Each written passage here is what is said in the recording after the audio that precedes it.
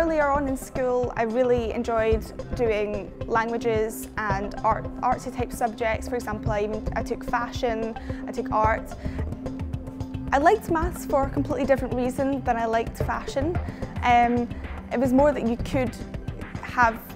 didn't have that many answers to something, so you always knew when you were right, and I like to know if I'm right because I'm a bit of a perfectionist. I didn't really know much about computers. I used them very passively. I didn't really know anything beneath emails or using any social network sites. So when I first started in first year, I did have a bit of a rough landing. I kind of lacked confidence when it came to coding. I did feel very daunted by it. I didn't know if I could actually finish a degree in this. Even though I did struggle at the start, I did get through it, I did succeed, and now I have enough skills to apply this to a software engineering graduate programme, which I'll be starting very soon. What I liked about fashion and art was that I could express myself in any way I wanted, and you didn't necessarily have to have a certain structure.